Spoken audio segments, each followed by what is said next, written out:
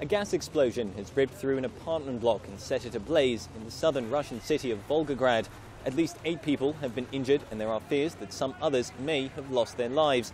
The Russian Investigative Committee, which reports directly to President Vladimir Putin, said around 150 people lived in the section of the 9-storied house. Gas blasts are relatively common in Russia, where Soviet-era infrastructure is aging and safety requirements are poorly observed. 1 week ago, fire swept through a psychiatric clinic in a village in the Volgograd region south of Moscow, killing 23 people. In one of the biggest such incidents, 58 people died in March 2004 in the northern city of Arkhangelsk.